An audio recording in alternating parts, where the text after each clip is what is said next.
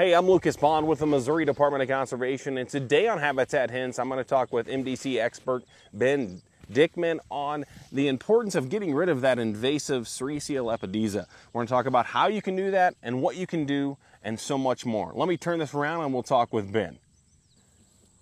Hey Ben, so tell us about Sericea and why this invasive species is so bad here in the state of Missouri. So Sericea Lespedeza is a non-native competitor. Here we're standing in a CRP planting that's pretty rich with diversity in different forbs and warm season grasses. Sericea Lespedeza is an introduced species, originally thought to be good forage, erosion control, and wildlife food. It's proved to be none of that. And the reason it becomes a real issue is that forms dense stance of monocultures that outcompete most of our native species. It's allelopathic, so it secretes a chemical that weeds out surrounding competition. So that's the main reason and why we're treating it in this setting. Especially, you can see in here we have some indigo and other forbs mixed in throughout. So our goal here is to rid the Sericea out of this planting, help promote the growth of our forb species. And there's multiple ways of kind of treating it. Here it's been treated with remedy or pasture guard over usually during this time period of July up until it starts flowering late August, early September.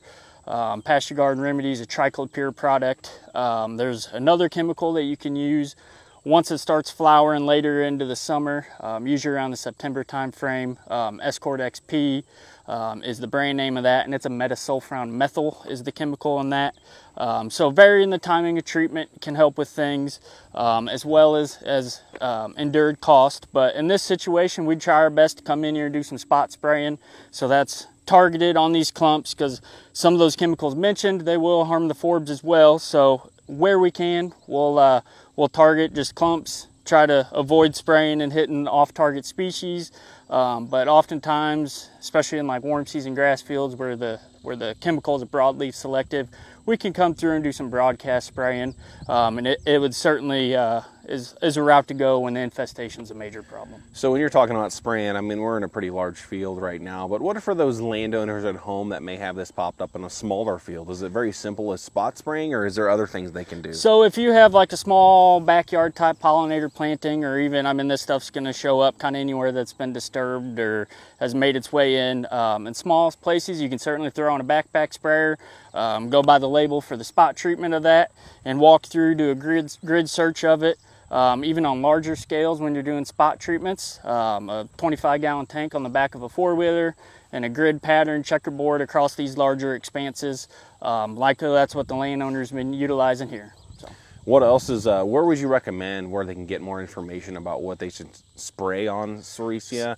Can you find that on our website? Yep, so you can visit mdc.mo.gov. There'll be a tab on there for invasive species, and there's certainly best management practices on there. Okay.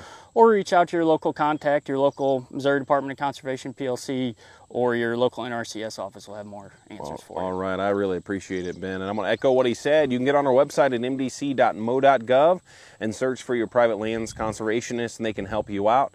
Very as simple as that. You all have a great rest of the day.